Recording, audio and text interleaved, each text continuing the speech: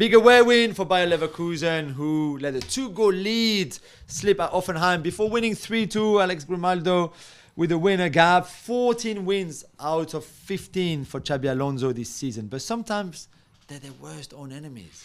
I really struggle with this, right? So they raced up. By the way, Grimaldo, 5 goals this season. God, tremendous for fullback. Great. But so they go 2-0 up. You're away from home against Hoffenheim. Hoffenheim are a good side. You know, they're a side pushing for Europe.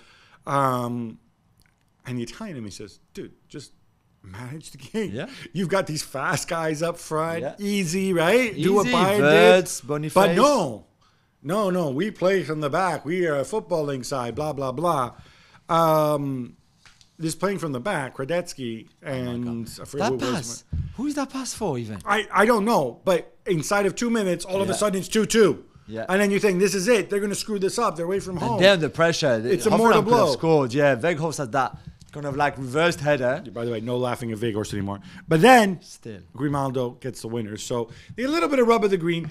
But you know what? I come around to it. You have to play this game. This is your identity. Yeah, play this game in good times and in bad. Union Berlin lose again, Gabby. Since you wrote about them, it's even worse than before you actually did. This time 3-0 at home to Eintracht Frankfurt. It's now 12 defeat in a row. That's right. Omar Marmouche opening the scoring straight away. Like they're 2-0 down early. And you know the way Union play, they're never going to get back into the game, right? Because they're not built for that.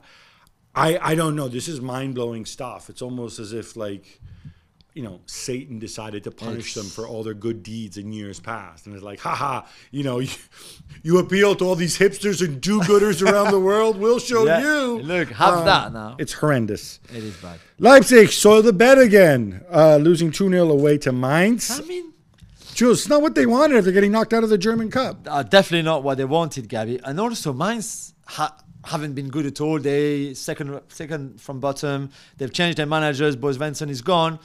And yet, this was a completely terrible performance from Leipzig. And I just don't know. They need to pick themselves up because they have a big Champions League game coming up, of course. That could be massive for them going through. But it's just like, unless you get that consistency. And I thought Marco Rose had that this team was going to be more consistent. And that clearly shows it now. Might have been different if Xavi Simons had that shot where I thought keeper made a tremendous save. But still, it's not enough overall.